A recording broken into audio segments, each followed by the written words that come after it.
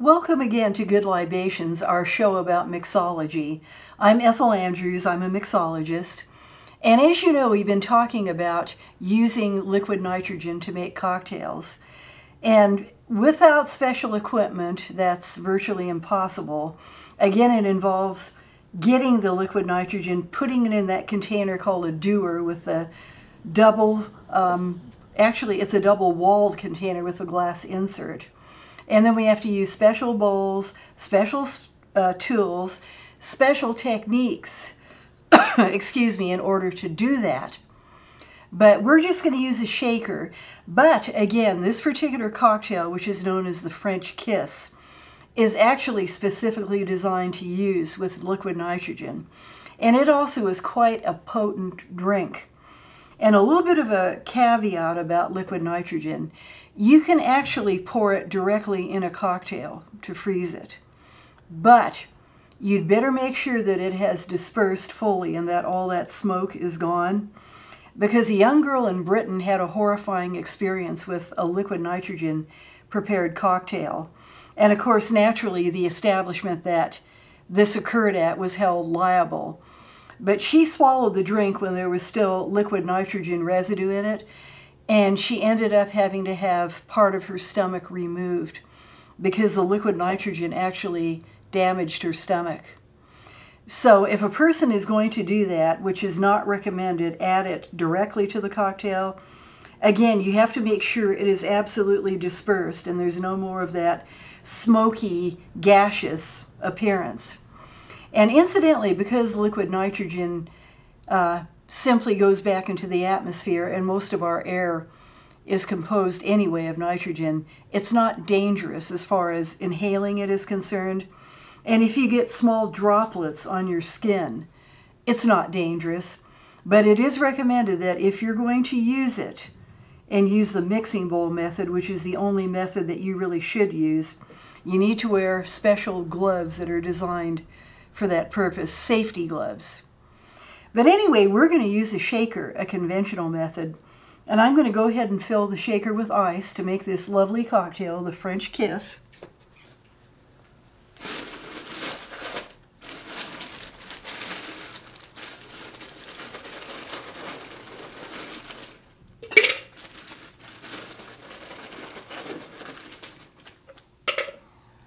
And again, we're going to use, to disperse this into a quasi-margarita glass because for display purposes, I think it shows the beauty of the drink. And because it's kind of two-leveled versus a martini glass, you get a nice visual with the drink as well.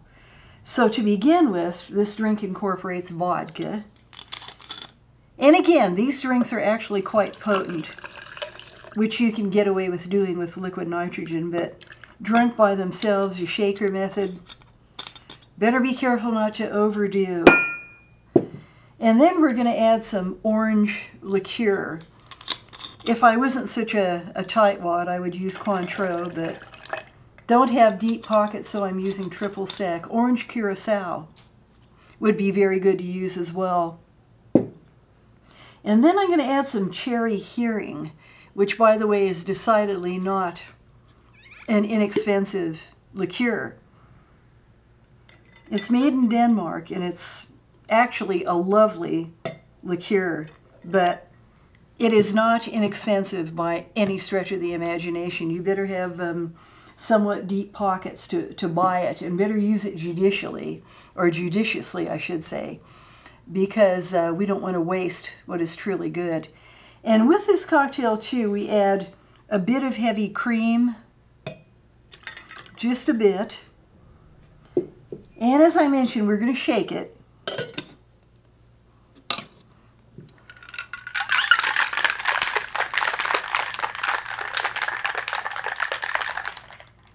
And I'm going to go ahead and dispense it into the glass. And you get an appearance that kind of approximates a little confection, you might say. Rather attractive appearance, in fact. And once again, too, I'm going to use a peach garnish in this particular drink because it marries better with the flavors than anything citrus would. We could use orange, but I think peach adds a special dimension to this drink also. So I'm going to go ahead and do that. Now, once again, if we had prepared this with liquid nitrogen, I'd be using a metal mixing bowl with a handle.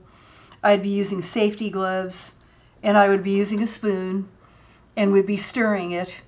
And instantaneously, that drink would basically become the consistency of a slushy type drink, but a little more firm.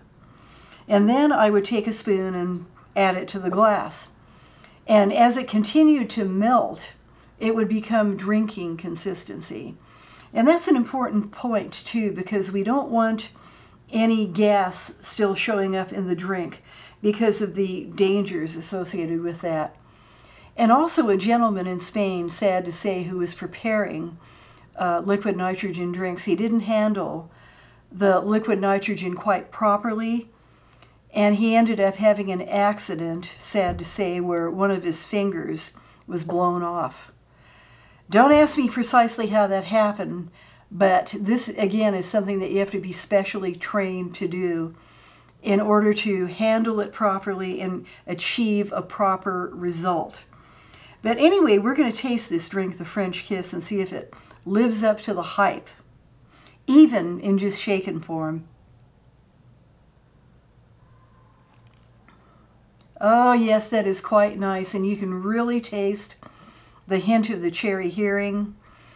You can taste the orange independently, and the vodka just adds power to it. But this is a nice drink. Very, very pleasant drink. But you can see once again where overdoing it and having maybe more than one, it would catch up with you. It's stronger than a Long Island iced tea. And it would be better yet if it were prepared with liquid nitrogen, because it tends to kind of take away from the alcohol flavor. And sometimes too, if you prepare drinks with liquid nitrogen, you have to use extra simple syrup because it tends to produce a drier flavor, even with somewhat sweet ingredients like the orange liqueur and the cherry hearing. But again, that is a lovely drink. I like it even in shaken form. And it's quite interesting that Starbucks and other upscale espresso bars, you might say, are starting to use liquid nitrogen to prepare coffee because it puts on a show. It's like going to Benihana's, but for cocktails or other beverages. And you get to see the beauty of the drink exhibited. You get kind of a show. And then you have the beverage itself, which is unusually good, because coffee that is made with liquid nitrogen or any of the espresso type drinks is exceptionally good. Really, really tasty. Very different. In fact, even better than cold brewed coffee. And as I always mention in the course of my shows, we always want to keep our community in mind, our reputations in mind. Let's keep our community well spoken of and safe by being cautious about the amount of alcohol that we consume. And especially if we're going to consume a drink that is somewhat potent. We want to be careful that we're not imbibing too many, because it doesn't look good, you know, as far as our reputation is concerned, and we put other people in danger if we get behind the wheel. So always be careful, and always remember that saying that alcohol can lengthen the tongue but narrow the mind. So let's enjoy in moderation. And thank you again for tuning in to another episode of Good Libations.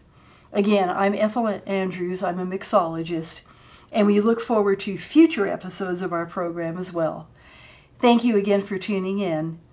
Bye-bye.